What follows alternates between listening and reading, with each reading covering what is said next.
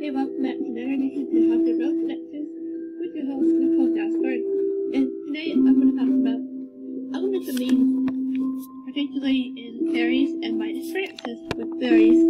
Although there are many different types of elemental beings, stay tuned to find out more. And this song is called A Cradle Song by Mary Riddle. I hope you enjoy.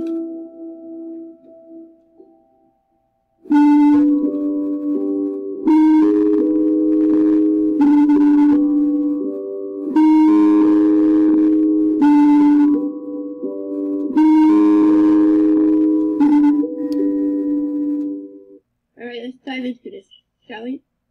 What are elemental beings, particularly fairies? Whether believe it or not, they are very real. As I've had my share of experiences with fairies throughout my life. My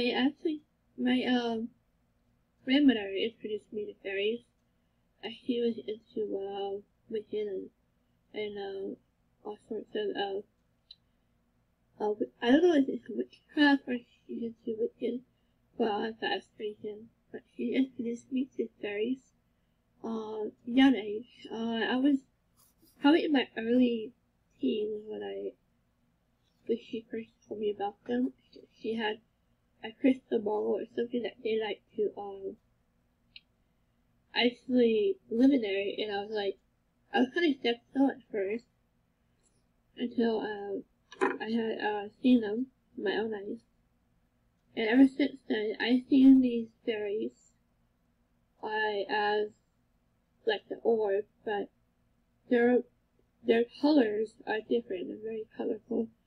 The ones I've been seeing lately, they're like golden orbs. And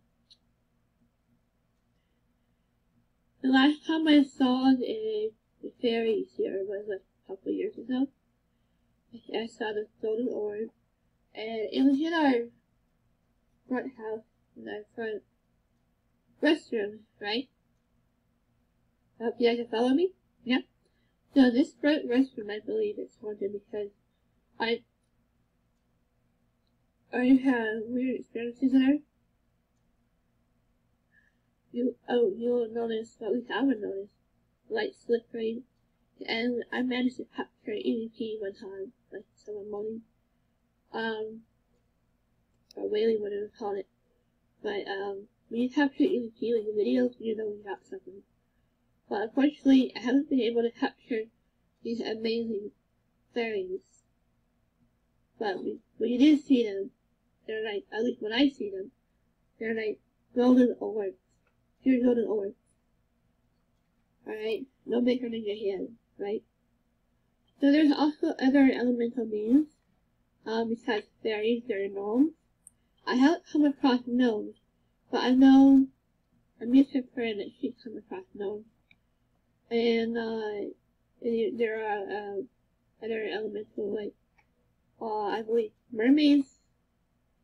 And I cannot say this one for the life of me. Silks. The silks are the spirits of the air. And maybe that's what I've been seeing too, which are usually invisible. Now I tend to see that energy in the air. Maybe that's what I've been seeing, and that would make total sense. What I've been seeing. It looks like, I like to call it little energy, a bubble. They look like little bubbles. That's what I like to call little bubbles. So that's probably what I've been seeing. Silks. Alright, and they're like pure energy, bubble form. Like orbs, but they're see-through. Alright, that's why I call them little bubbles. So, silks, I've been seeing them. It's pretty cool, and they move very quick.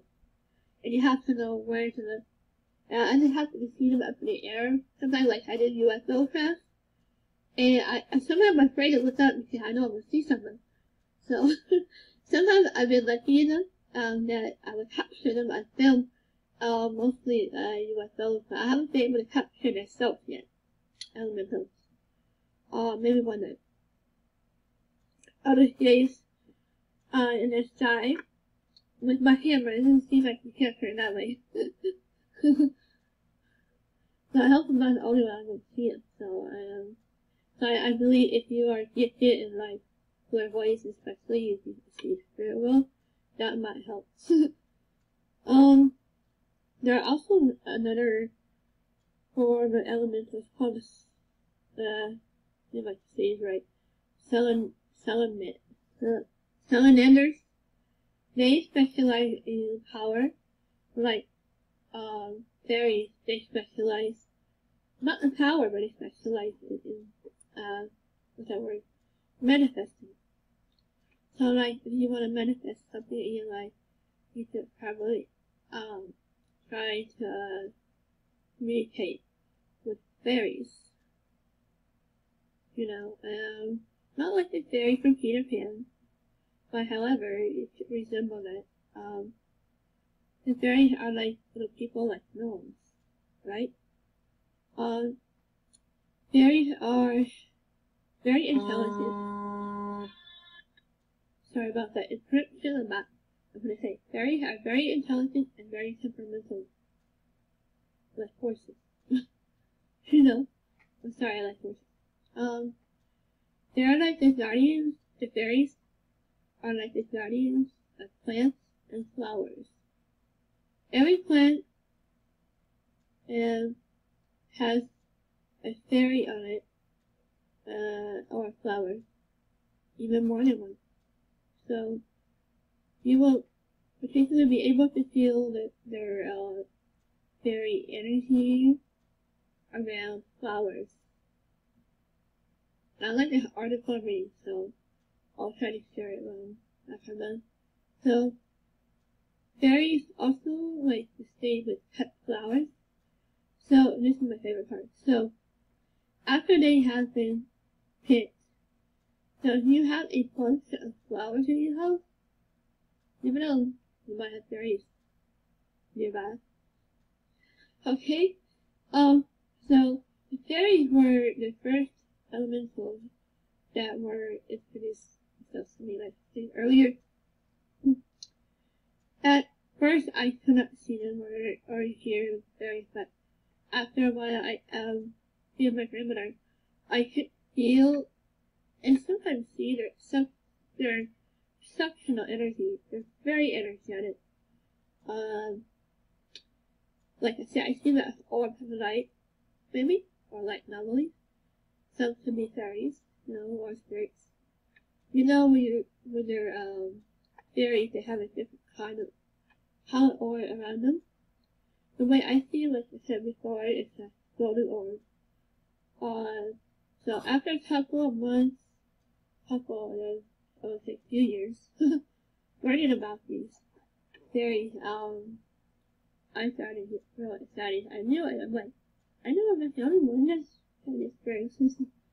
And sometimes when I do hear spirit, I do tend to hear fairies, and on some occasion, fairies, when you hear spirit, it's different from fairies. They have a squeaky little voice,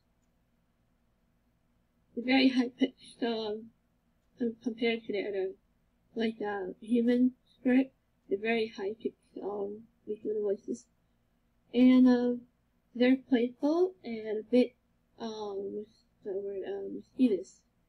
They're not necessarily evil, they're just mischievous.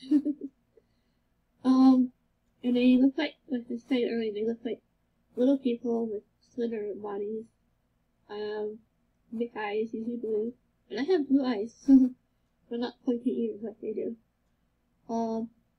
The flower fairies wear these hats, usually which are flowers they are guarding and living on. So they all wear different colors depending on their plant type, and they have beautiful little wings that is from the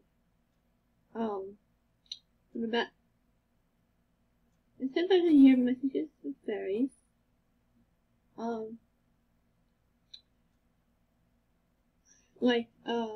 We fairies are here on Earth at this time to safeguard the plant kingdom and to produce beautiful flower displays for insects, animals, and humans and birds. All of the Earth is in an intricate system, working in harmony and balance. When one part goes out of balance, everything is affected. Just now, we fairies are particularly concerned about the chemical sprays and genetically modified crops. We as humans to return to more organic farming practices as we stop interfering in nature. It is our wish to be the fairies, connect with more of the human race to work together to protect the planet kingdom. Right, and that was the note from the fairies. So let's take our first break.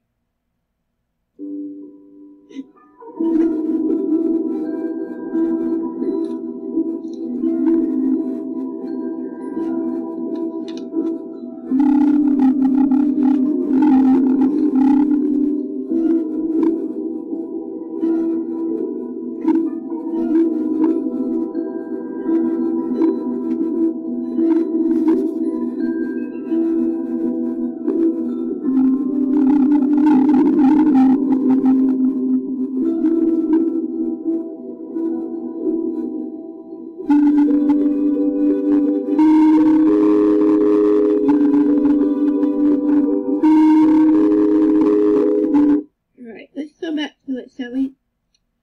Let's see, where did I leave off? Oh. So, the fairies are a very friendly group of elementals who love to be spoken to and ask for help.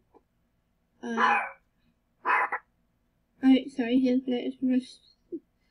So, like I was saying earlier, fairies, what I learned, are very good with manifestation. And fairies are also keen to help us heal,